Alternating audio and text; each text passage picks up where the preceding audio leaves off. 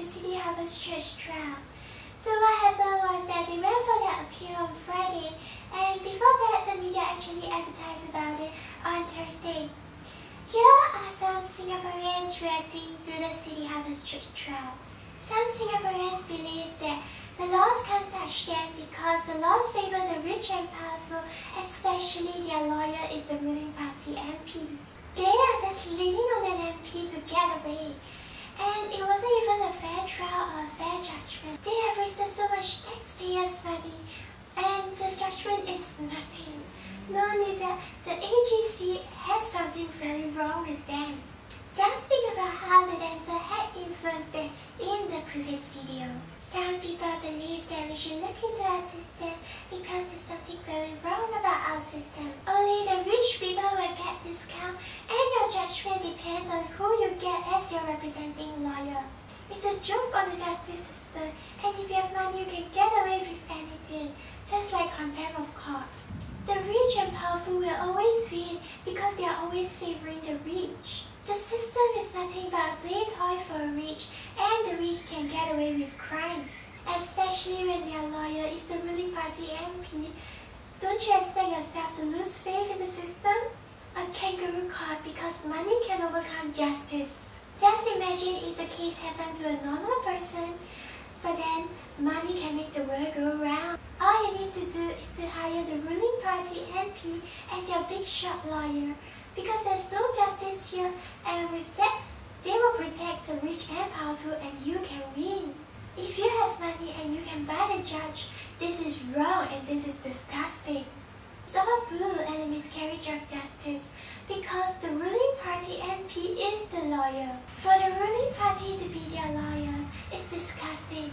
For them to lose their moral compass, it's a major joke in the eyes of the world. Some people think that it's unacceptable because they are bullying the poor people, whereas protecting and favoring the rich. This is how they clean dirty money and then use them to hire the best lawyer so that you get some discount on your terms. With money you can do anything, such as hiring the ruling party MP as your lawyer. Some people have lost hope in the system, because if you are rich and then you are a criminal, you can get away. But if you are poor, even if you do nothing wrong and it's innocent, people will call you a criminal or a murderer. Some have lost trust in the entire system because the ruling party MP is the representing lawyer, and it's nothing but a travesty of justice. The whole fiasco is nothing but a charade, because who is paying the ruling party's MP? The sentence was reduced because of the ruling party MP. If not for the ruling party MP, do you think you can get away? Do you believe that there's justice here? The flaws is that the system only protects the rich, and even they get discount and festive season, and they can delay and defer their terms, whereas if you're average people, you will be sent into the prison and locked up immediately. Some people think that ruling party MP shouldn't be involved, but then if you're rich, you always win. The system is screwed up, but this is what Singaporeans voted for. Justice is a faraway truth. The richer you are, the lighter your sentence. Don't expect there to be justice for all, regardless of religion and wealth. The system is biased. The rich and powerful can get away with anything. Now, who says politics is not about playing the game? Loopholes in Singapore is worse than many other countries, and those are just rubbish from them. It's also possible that the AGC purposely gave a very weak case, so can you still trust the law and system? Some people question the qualifications of those making the judgment, and they say that it's biased for a country to have two systems, for the rich and for the average Singaporeans. Some people say that the needs to be investigated, and not only that, there are some people who also brought out the NKS saga. During the NKS saga, someone said $600,000 is peanuts. Do you remember which Prime Minister was saying that? There are also people who say that the judge is biased and we got to check his background. In addition to that, there are also people who say that all you need to do is to get the ruling party MP as your lawyer. Some people say that they cry for the system, for the respect that it's losing. Not only that, there are also some people questioning why is the judge explaining their answers? But that's not so interesting. That's because you have yet to go to trial where the judge actually answers the question for the witnesses instead.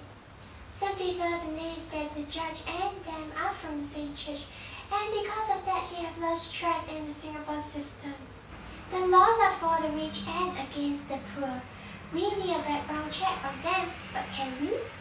The lawyer is a PABNP, that's enough said, and CPIB should be involved, but they won't. Even if they do, they will say that they have own self-check on self and nothing is wrong. The real problem is that Singaporeans chose this system back in 2015.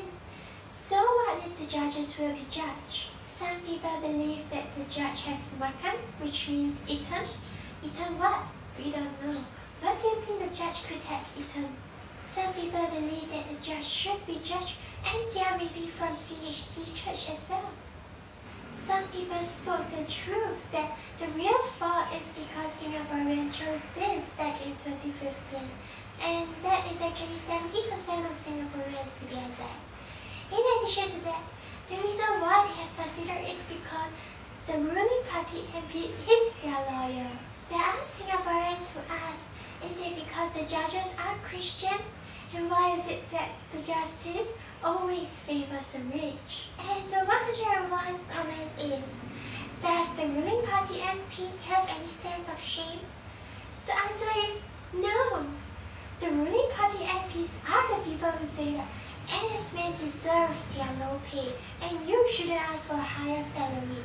They deserve their multi-million salary, whereas you just deserve your $1,000 cleaner salary. Because $1,000 can get you a HDB flat, just like $8 can get you a heart bypass. In addition to that, remember who said $600,000 is peanuts? If you Singaporeans don't have peanuts to buy a HDB flat, whose fault is it? Who is the one who chose this system?